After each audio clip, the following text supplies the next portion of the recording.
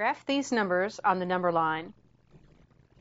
-3, 0.75, 5/3, 5, and 6.3. Starting with -3, it is 3 units to the left of 0 on the number line. The value 0.75, well, that's the same as 3/4. So that's a number between 0 and 1, 3/4 of the way between them, 3/4 of the way to the number 1. We also have the number 5/3. Another way to write that is 1 and 2/3. So that's a number between 1 and 2. It's 2/3 of the way between 1 and 2.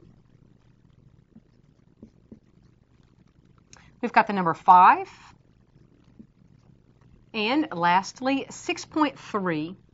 That's going to be 3/10 of the way between 6 and 7. So right about here for 6.3. So we've graphed these numbers then on the number line.